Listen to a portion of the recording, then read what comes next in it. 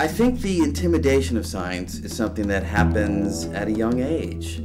Not at a very young age, because as any parent knows, anyone who's spent time with kids knows, we start out as like little scientists, right? We want to know, what was that sound? We want to know, how does that work? We want to understand, how did that color come to be? We're constantly looking out into our environment and trying to figure it out. And then somehow, 4th grade, 5th grade, 6th grade, almost all of us, or the majority of us, or a great many of us, lose that scientific passion.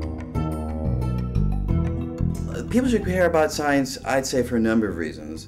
One is when we look at the problems that we face as a society going forward in the next century, and the opportunities that we have. So the problems associated with climate change, the opportunity with stem cells, the wonderful opportunities with nanotechnology. All of these ultimately have science at their core. And if you want to have a general public that can make informed decisions about what we should do in all of these arenas, how to fix the problems and maximize the opportunities, people need to engage with the ideas.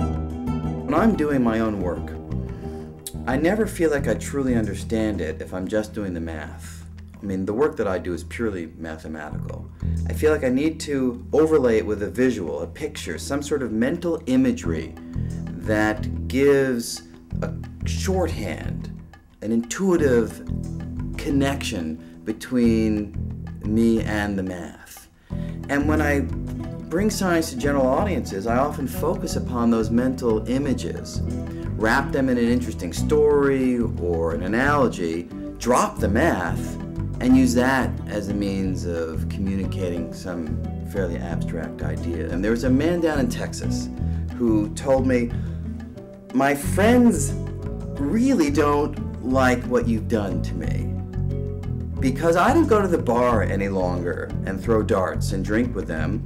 I'd rather be home and read books that discuss science in a level that, as an untrained layman, I can understand. These are the kinds of stories that inspire me.